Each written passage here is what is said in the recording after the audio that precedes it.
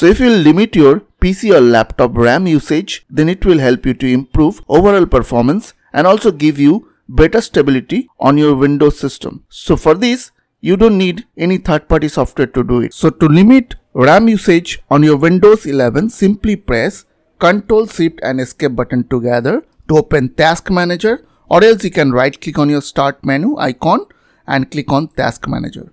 After open Task Manager, click on Details, and here you will see all your running apps. Now you just need to right click on that app which you want to limit the RAM. So suppose I want to do it for Chrome. So I'll right click and click on Set Priority. You can set it to normal or you can set it to low. Another option is simply open your browser.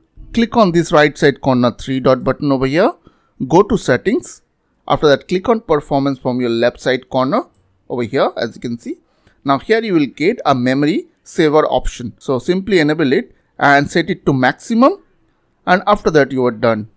So I hope this quick tutorial will really help for you, and please don't forget to click on the subscribe button, like button and share button. And if you have any quiz or question, then comments down below. I will see you guys on the next video. Till then, bye bye, take care.